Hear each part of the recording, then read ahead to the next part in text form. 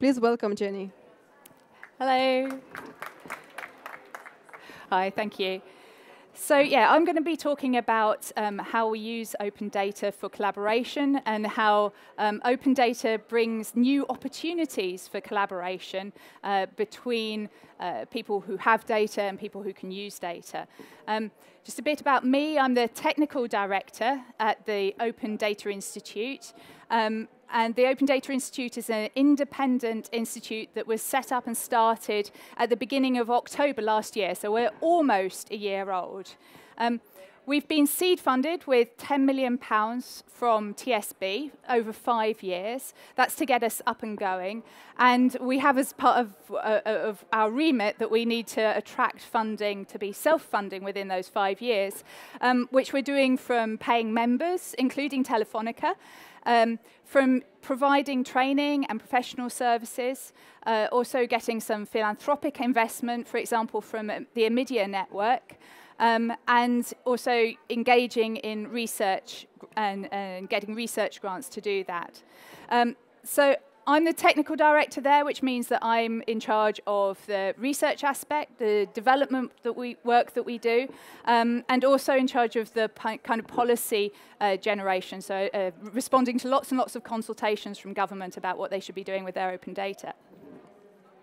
Our goals at the Open Data Institute are around unlocking supply, unlocking demand, and also communicating the value of open data. So around unlocking supply, our goal is to get more people to publish open data. We've had quite a lot of success over the past 5 or so years within government. They publish quite a lot of their data now, is available as open data, although not the stuff that they get paid most for, which is the stuff that's most valuable, but they open up quite a lot of the other things. So we try and help organizations to work out how to publish their open data. We help them on a technical level, so what kind of formats they should use, at a legal level, so around licensing, but also in building business cases for opening data, because you don't just open data for the fun of it. You should be opening data in order to achieve some organizational objectives you have. And building business cases enables you to justify the cost of opening up data. We also help advise around engagement, because when you open up data, what you really want to do is have other people use it and do things with it. That should be core to your business case, otherwise there wouldn't be any point in opening it up in the first place. But often people neglect the actually going out and engaging with and getting feedback from the people who use their data.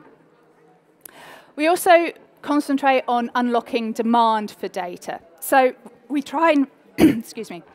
We try and help organizations that want to use open data, which may be small organizations, new organizations, and maybe big organizations who can use open data in their day-to-day decision making. We have within ODI a startup program where we currently have 10 startups who are small organizations that are starting, whose business is based on the availability of open data. And it's really encouraging to see those organizations both consume and produce open data. We also run a bunch of challenges and hack days, usually over an extended period, so that we can actually ensure that the ideas that come out with during those hack days actually develop into real products and real services that can benefit people. And that leads me on to the final thing that we try and do at ODI, which is communicate the value of open data.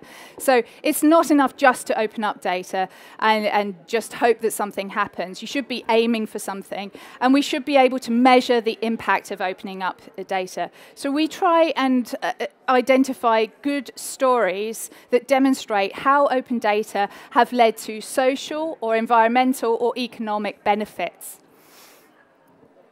So before I go any further, I'm just going to talk a little bit about what open data actually means, what open data is, because people have quite a lot of misconceptions about what open data is.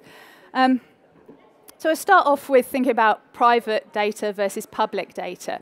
Private data is data that you hold, data that you have internally within your organization. Public data is data that's out there that other people can get hold of. And of course, the way that you get from private data to public data is simply by publishing it.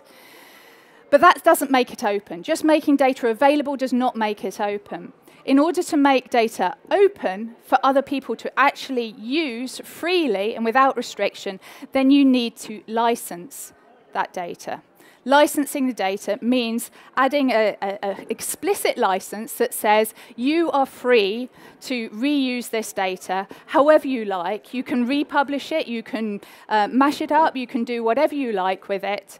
And the only thing that you have to do is maybe provide some attribution, say where you got it from, or perhaps you might have to republish any extra data that you create on top of the data that we've given you.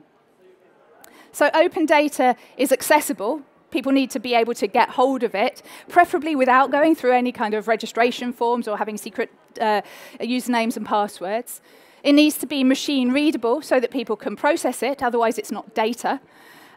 It needs to have then those licensing conditions associated with it that explicitly say that the data can be reused and that it can be republished. Another way of thinking about this is in the definition of freedom. So you may be familiar with the distinction between gratis, free gratis, and free libre. Gratis means free as in beer. It means that you don't have to pay anything in order to do something, in order to get hold of some data. But there are often legal restrictions associated with free, gratis data. So examples are data that you scrape off the web. That's data that you can get for free, but there will usually be terms and conditions associated on each of the websites that you scrape that say you shall not scrape this website. So those restrictions, legally, you are doing something against those terms and conditions. Google Maps is another example. It's free to use Google Maps in order to look up postcodes or whatever, but there are legal restrictions about what you do with that data. If you go into the small print, you can see that you're only allowed to use it in those ways if you are actually using a Google Map, for example. And also stuff on WikiLeaks is another example of stuff that's free to access, but legally then there are some dodgy restrictions about its use, right? Otherwise, it wouldn't be on WikiLeaks. Libre, on the other hand, free as in speech, means that you are free to do what you want with the data that you access. So you seldom pay for free, as in speech, data, but there are minimal restrictions. I mentioned the two restrictions that are possible for open data. Those are providing attribution. Somebody who publishes can say you must attribute this data, or they can also say that you must republish anything you create from that data as open data. Examples of this are open data, as I said. OpenStreetMap is another example. So you are free to take OpenStreetMap data, do whatever you like with it, as long as you attribute it, and as long as, if you create other data from it, you also republish that under the same license. Stuff on Wikipedia is another example of free, as in speech, information. You can take Wikipedia information and do what you like with it, because it's licensed in that way. So don't get confused between stuff that you can access without paying for it and stuff that you can access in order to reuse it and freely. Okay. And I want to just have an example, give you an example of why this is so important. This guy is Ernest Marples. He's the guy that invented the postcode. And several years ago, then an organization set themselves up, ernestmarples.com, in order to provide a postcode lookup service so that you could put in a postcode and it would tell you stuff about your administrative boundaries and so on. But they did that on top of data that they had accessed in a way that wasn't, they did not have a license for that data. They did not have a license in order to provide the service that they were providing. And that was kind of fine until lots of people started building on top of their API. And then Royal Mail, who did own the intellectual property over that data, went to Ernest Marples and sued them, said, take this site down or we will come after you with our lawyers. And unsurprisingly, because they were poor little geeks, then they collapsed and said, okay, we're taking service offline. And all of those other services that had built their applications on top of this source of data that was free to access but wasn't legally sound, they couldn't use it anymore, and so they couldn't use the kind of facilities that they wanted to anymore. So it's important to have data on a sound legal footing so that you know that you can build applications on top of it without risk, without data going away. That's why licensing is so important. Right, that's what open data is, and try to express the difference between free data and open data there. Now I want to talk about how open data can be used for collaboration. So I've got 3 sets of examples around open data collaboration. And this first example is collaboration around a problem. I want to give you a few examples of this and then draw out some lessons. So one example is prescribing analytics. Prescribing analytics is an application that was developed by Macedon C, Open Healthcare UK, and also Ben Goldacre was involved in developing it, and we helped to subsidize some of the work. Prescribing analytics looked at the way in which GPs prescribe statins, a particular kind of drug, and whether they prescribed a version that was the generic version, which was very cheap, or a version that was a proprietary version, which is very expensive.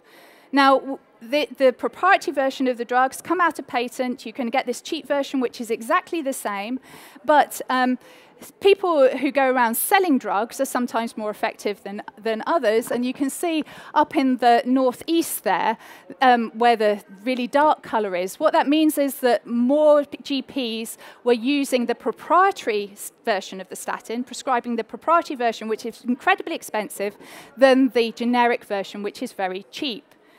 Looking at the data across the UK, the analysis showed that you could save £200 million a year on prescribing if you chose the generic drug over the proprietary drug.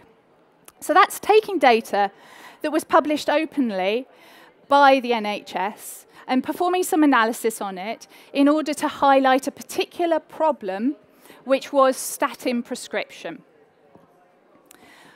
Why open data is useful here is that you don't know what people are going to do with your open data. There's an asynchrony in the collaboration. You publish, and other people use, or they publish and you use in whatever way. You don't have to set up a conversation in order to reuse it in the way that you want to. And you can take open data, add value to it, you can perform analysis over it, you can do visualization over it, you can create applications from it. And the person who's publishing the data doesn't need to approve, doesn't need to give you permission, they don't need to give you a stamp or anything. You can just go ahead and do it because it's open data. Often in these kinds of analysis, you think, well, why doesn't the person who owns the data, who's maintaining it, why don't they do these kinds of analysis themselves? Why hasn't the NHS done this kind of analysis and seen the amount of money that it could spend and then gone out and done something about it? And the answers are quite simple, really. Skills are limited. Not everybody knows how to process data. Resources are limited. So not everybody knows how to process data, but those that do, well, they need to concentrate their activities on the tasks that are more important to them. Everybody has to prioritize. Also, passion is limited. So the people who did this analysis, the prescribing analytics analysis, were convinced that there was some really bad prescribing practice going on, that GPs were prescribing these proprietary drugs rather than generic drugs, and they really shouldn't be doing that. It wasn't logical. And so they were passionate about trying to show this, and they took the open data and they showed it. And the other thing is that attention is limited. Now, this kind of analysis had been done around statins in the BMJ. It was, there were plain old figures within the BMJ from several months before there were the visualizations that Macedon C did. But in this world, then presentation is everything. If you can present something in a visual form, if you can present something in an interactive form, then you get a lot more attention on the actual problem. So having the skills to process data, having the resources to concentrate on something, having some passion around showing something from data, and being able to provide it in a form that is easy for people to grasp and pay attention to. These are the essential added value that you can give as a data reuser, on top of the open data that people publish for you. The other thing that I've noticed around open data and around data use within organizations is that you can add value to open data simply by joining up sources of information that aren't joined up in other places. It's very easy to create data silos within an organization where you have your own data and you know how to process your own data, you know what it contains and what it can do. And you're maybe not aware of the other information, the whole slew of information that is out there that you could combine with it. Maybe you can't access it because it's not open data. Maybe you just don't trust it because it comes from somebody else. Now, open data can help a bit with this. By opening up data, you can break down some of those silos, because it means that you as a reuser can take data from multiple different places and mash it up in new ways that the people within individual organizations probably haven't thought of. But there are still some challenges here. How do you find open data, and how do you know whether to trust it or not? I'll talk a little bit about those later on. The second kind of collaboration that I wanted to talk about is around aggregating multiple sources. So in the previous section, then I was talking about really having one source of data that you could process in different ways, new and exciting ways, in order to create something that was valuable. Now I want to talk about aggregating together data from multiple sources that is the same kind of data from those multiple sources in order to provide value and insight. First example I'm going to use is peer-to-peer lending example, which is something that we've been involved in fairly recently. So peer-to-peer lenders are organizations that set up small transactions between individuals or between businesses where one individual lends directly to another individual or directly to a business, unlike big banks where it all goes into a kind of central pot. So these peer-to-peer lenders are a fairly new activity, and the Bank of England wanted to see what kind of activity was going on in peer-to-peer lending. So 3 peer-to-peer lenders provided their data in the same format, the same data, same format, and because they all provided it in the same format, the same kind of data, then it could be aggregated together to give us a picture of the lending activity within the UK. This showing, for example, that London and the South East dominate the lending within the UK to other places within the UK. Another example is government spending. Departments are made to publish data about what they spend money on a routine basis every few months. And because they all publish it in the same format, they all publish it the same kind of information, then that information can be aggregated together to give us this kind of picture, which shows where the money is going, which organizations are benefiting from government spending. And you can see the big circle there is Capita. That's mostly actually because it handles all the pension payments for teachers. But you can get an impression about which companies are getting most money. So aggregation like this, the same data being published by multiple organizations, but then pulled together to give a global picture, is a really powerful way in which open data can be used.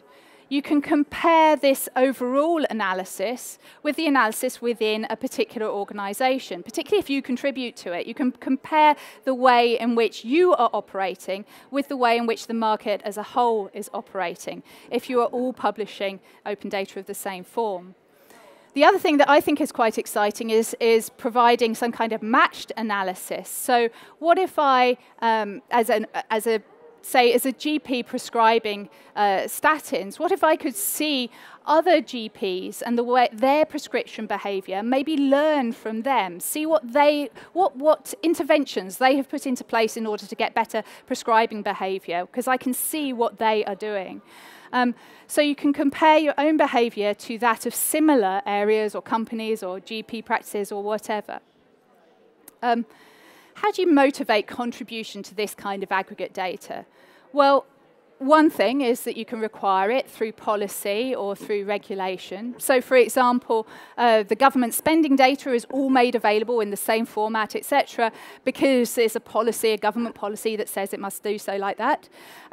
Regulators, so people like Bank of England or FCA, could say everybody who I regulate needs to produce this data in this format as open data, and so that we can use it and aggregate it. But you can also motivate it by just saying, well, if you provide your data, then you can get access to these kinds of comparisons, which you will find useful.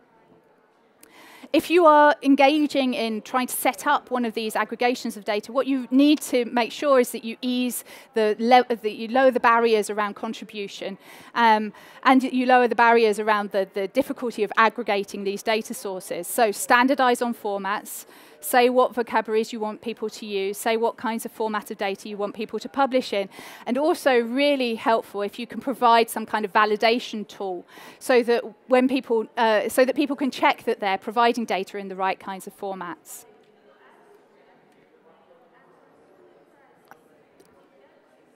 So that's collaboration using aggregation. Now I want to talk about what I think is the most exciting kind of collaboration that you can do with open data, and that's collaborative maintenance of open data.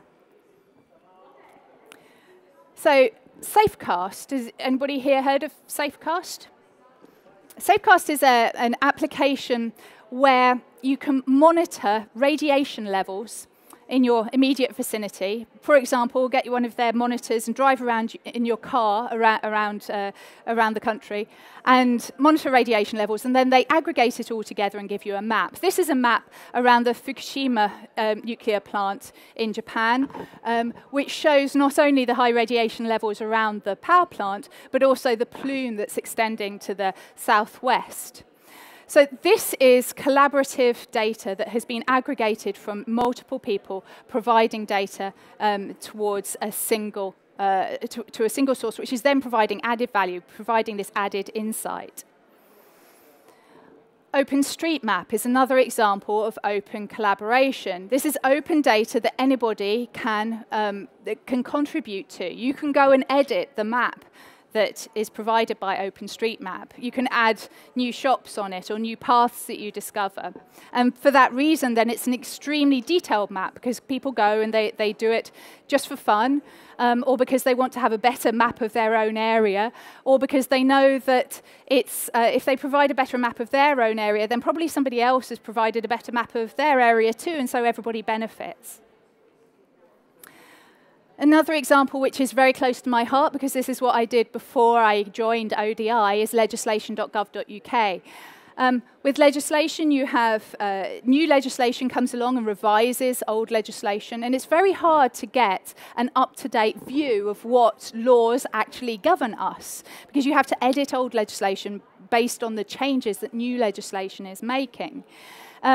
It's so hard, in fact, that the revised legislation that is on our public database, legislation.gov.uk, is many years out of date. And trying to bring it up to date is a huge challenge for the small team that is supposed to be working on it.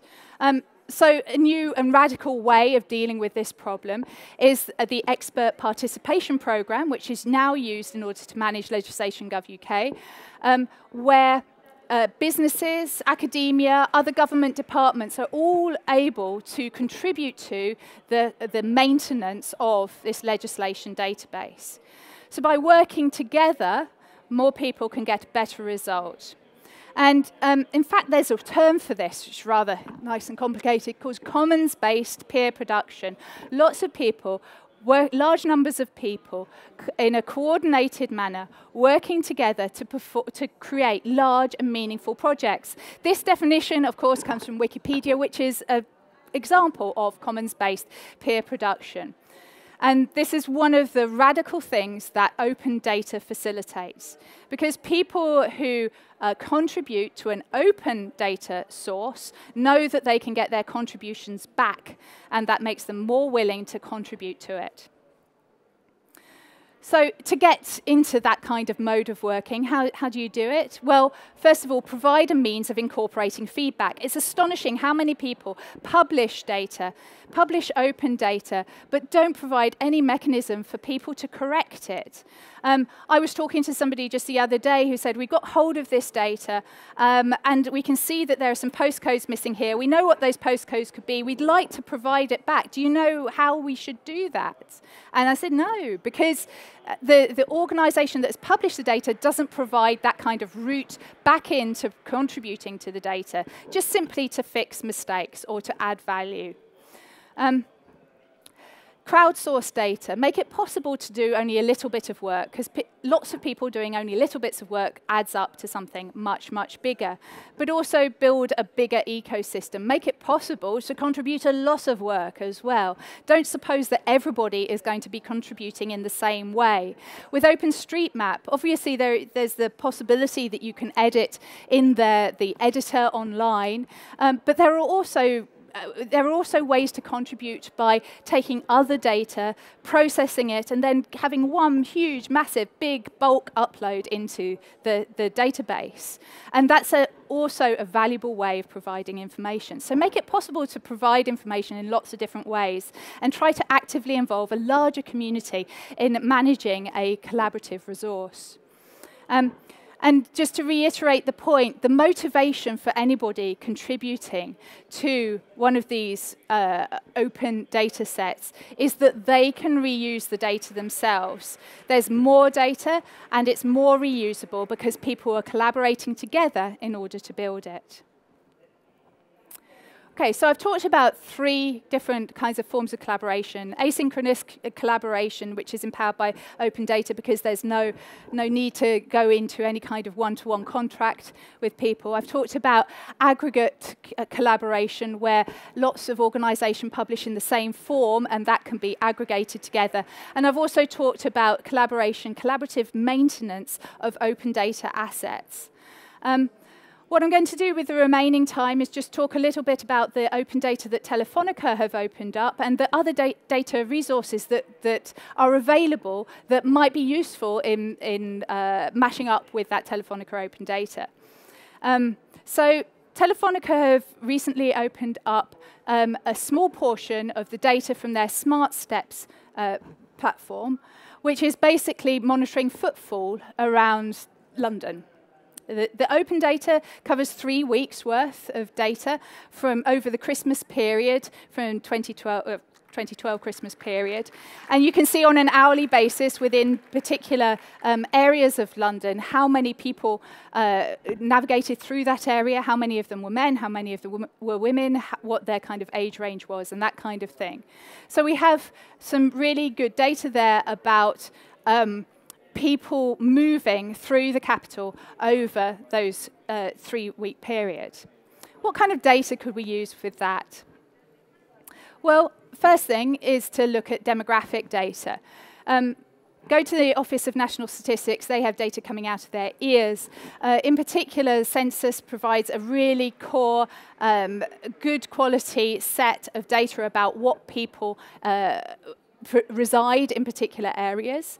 But there's also a wide range of surveys about, internet use and what kinds of jobs people do and so on. So you can use that data along with this geographical data about footfall to produce something new. Open data communities is another resource that I'd flag for demographic data. That's data from DCLG, the Department for Communities and Local Government, and it's local data that covers stuff about housing and homelessness, and also covers well-being and the indices of multiple deprivation, so you can see how rich and poor people are within particular areas. Geographic data comes from a variety of sources. You can get quite a lot now from Ordnance Survey as open data. Ordnance Survey has opened up quite a lot of data over the past 5 years, including the postcode data that I talked about earlier from Ernest Marples. The Office of National Statistics, again, provides statistical geographies. So if you're using the census, then you need to be using statistical geographies, which are designed to contain the same number of households in each little area. I'd also highly recommend looking at OpenStreetMap as a source of open data, particularly in London, because it's so well mapped. But you can use it to pull out information about features, about landmarks, like where are the underground stations, where are the hospitals, where are the museums, where are the parks, where are the Kentucky Fried Chicken outlets, right? You can get all of that kind of data from OpenStreetMap, because just by processing the data that comes out of it.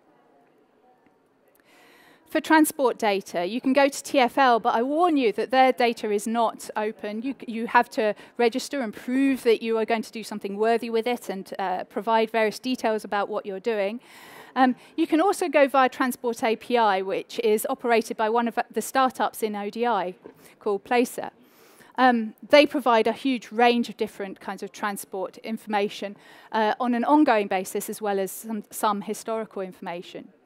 I find that NAPTAN and MPTG are very useful. Those give the locations of bus stops, tube stops, train stations, anywhere that you can think of where transport nodes are, and also connections between them.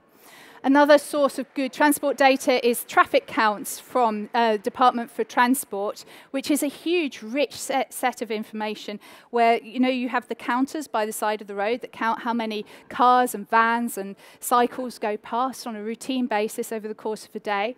I think that, combined with the Telefonica data about footfall, could be really valuable. The other data that you might want to be looking at is emergency services data. Data.police.uk is an incredibly rich source of information about crimes, which is aggregated every month and updated every month. Individual reported crimes, and you can see the outcomes of some of those crimes as well. And they've published it in a very, very good way. Fire information, you can also get hold of individual records of fire vehicles being deployed to particular locations, so you can see what kind of activity there was there. Ambulance information we don't have so much of, but you can get a monthly summary at a local level from that URL there. But there's lots more open data available, and that's particularly from public government sources. You can go and look at the core catalogues at data.gov.uk, and also if you're looking in London data, at data London.gov.uk, or just Google for the data that you are interested in.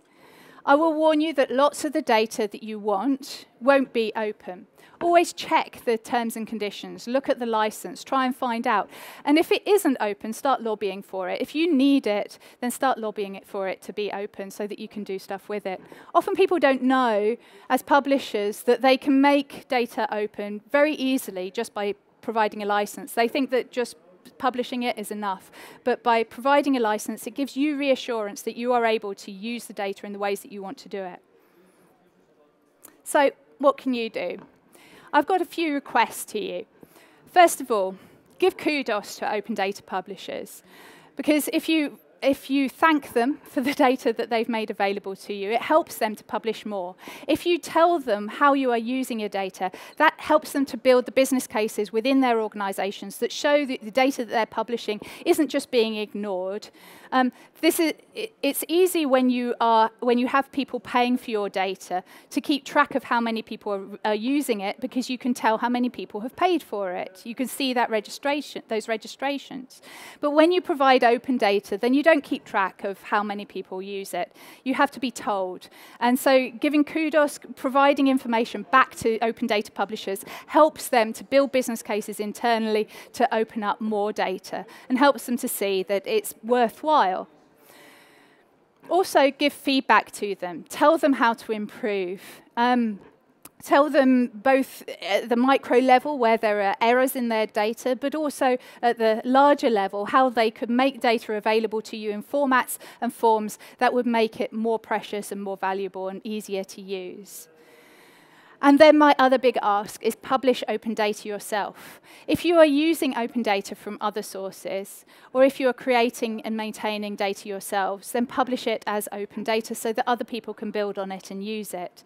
Of course, you need to make sure that you legally can publish the data as open data. You can't just take any old source that you find and then republish it under a license that you want to. You have to be able to show that that's legal. Then provide an explicit license, say what license it's available under, and there are a bunch of licenses, standard licenses that you can use, like the Creative Commons ones that we're all used to bunging on our slides. And then maintain it. Don't just publish open data as a one-off kind of project, but if it's going to change, maintain it, keep it available. It's only by having maintained open data that other people can really build proper applications and products and services on top of what you're making available. We have a tool that helps run through the things to do when opening up data called the Open Data Certificates, certificates.theodi.org.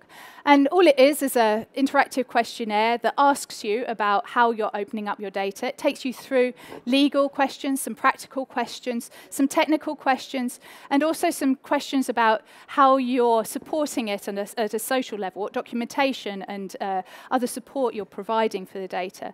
And then it gives you a badge as a reward for opening it up at various levels. So raw, just starting to publish open data, through to the kind of expert level where we'd only really expect government to go for publishing really good routine data. But over and above that badge, it also will provide you with a list of things that you could do in order to improve the way in which you're publishing data, in order to get more reuse out of it and to help it to be used by others. And that's why we've developed it as a service. Right. And that's the end of my talk. Thank you very much for listening, and I'll take any questions.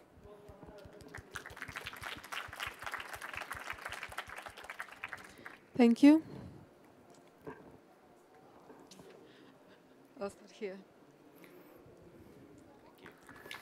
Thanks very much, Jenny. In the example of the 10 startups you talked about that you deal with, I presume they're, of course, at the risk that the suppliers of the open data pull the plug or change the way it's published.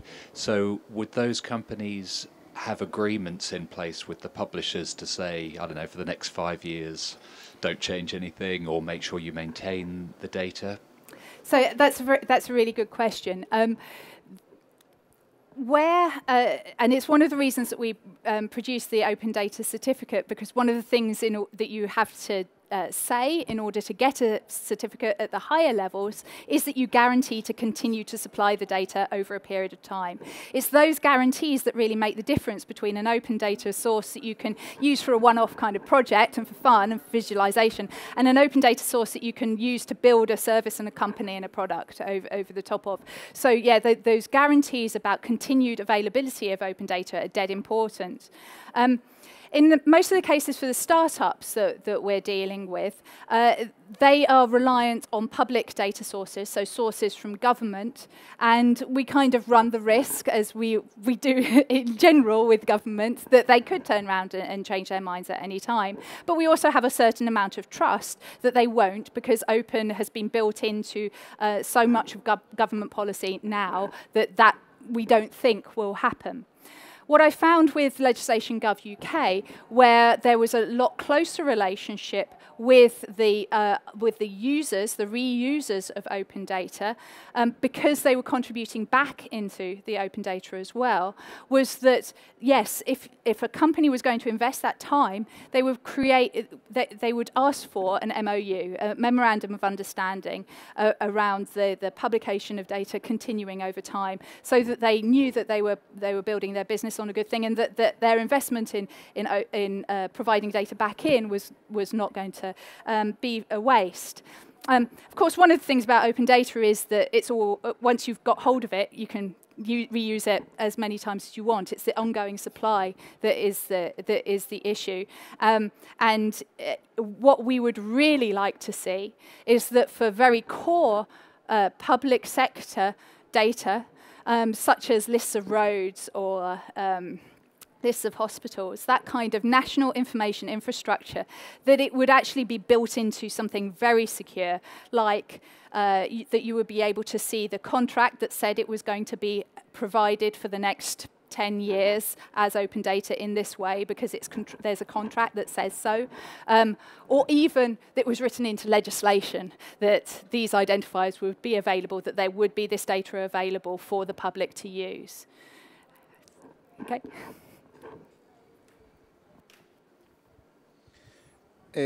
As a follow-up to that question, Jenny, there are different types of organizations that are opening data. So I would like you to, if you can, talk about the diversity of different organizations that are opening data. And then also, in order for them to provide quality data over time, have you seen any models through which they're trying to make that sustainable via monetizing somehow the data, even though it's open, but how can they cover their costs through some level of that? Okay, yeah. So one of the things that I find really exciting about working at ODI is that we're not just focused on government data. It's not just the public sources of open data that we look at. And what we see is a growing interest from the private sector in opening up data so that they can benefit from it. And we're starting to see those businesses investigate what those business models might be. So one business, for example, that I know of, is interested in opening up their data because they want to provoke innovation amongst developers with the express purpose that once new important services and products have been developed by that outside world based on their data, they can then buy those companies and incorporate them into their own business and therefore have a better kind of model. So I call this outsourcing R&D, right? It's getting other people to do your R&D for you rather than investing in it yourself, reducing your risk for all of that investment, but then being able to reap the benefits of it. Other organizations, when they're opening up data, particularly providers who are used to charging for data, tend to take a freemium kind of model. So they will have some data that they open up as open data at a low granularity, or maybe out of date a bit, or maybe only at an aggregate level, maybe under a particular license that limits what kind of organization is likely to want to use it. So using a share-alike license, for example, as we find with software, you can dual license a piece of software under a share-alike license, which means that anybody who builds on top of that software has to release their own software as open source as well, or you can license it under a commercial agreement, which means that the organization can keep it in-house. You can do that same thing with data. So you can license it under a share-alike agreement so that anybody who uses that data has to then republish that data, or and then offer a paid-for license agreement where organizations that want to keep their data to themselves, then they can enter into that more financial arrangement. The other one, I mean, for Legislation Gov UK, the business model there is about maintaining a resource that they want to use in-house. The government currently spends £7 million a year buying back data from private sector organizations that maintain legislation databases. If it had its own source of data that could be open data, then it would save that money, right, as well as being able to provide a better service for the public. Now, there are cases where organizations are maintaining their own data for their own purposes, where they get benefit out of that data themselves. And in those cases, then entering into a model where you collaborate with other people to maintain that data but make it open actually can give you benefits. The key for me is to stop seeing data as a resource that you sell and start seeing data as a key resource that you use within your organization and that you deploy in order to get to selling the things that you actually want to sell better. Another example there is you know, if you're, which people sometimes use is, if you're running a restaurant, you don't want to give away the food for free, but by heck, you want to give away the menu for free, because then people know what you've got on, right? So there are different types of data that you have within your organization. Some of it might be just so precious that you do not want to make it open, that you just want to use it internally. But there's other data that you may want to make available in order to drive people to your business, because if they have better information about your business, then you will get their custom better. Okay. I think we had some more questions. Anybody else here?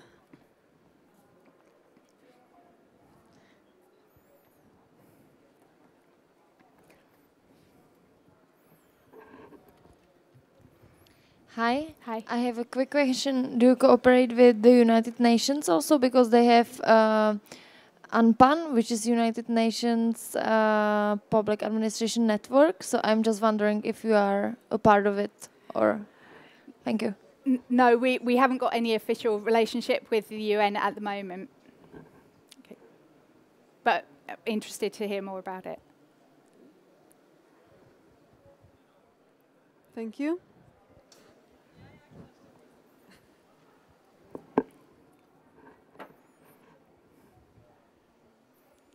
Hi.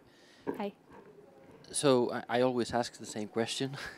What about formats and standards for publishing open data? Is there any mainstream in the adoption of some format? Right. So my routine answer would be that there are different kinds of data that you might want to publish, and different kinds of data require different kinds of formats. For legislation data, for example, it's very document-driven, it's very word-heavy, and it needs lots of kind of inline markup. And so for that reason, then we used XML for it as the format. In lots of data that is published, it comes in a kind of tabular form, and so publishing as CSV is the standard that we would generally ask people to use, although it's a very poor standard and one that we're hoping to find ways of improving.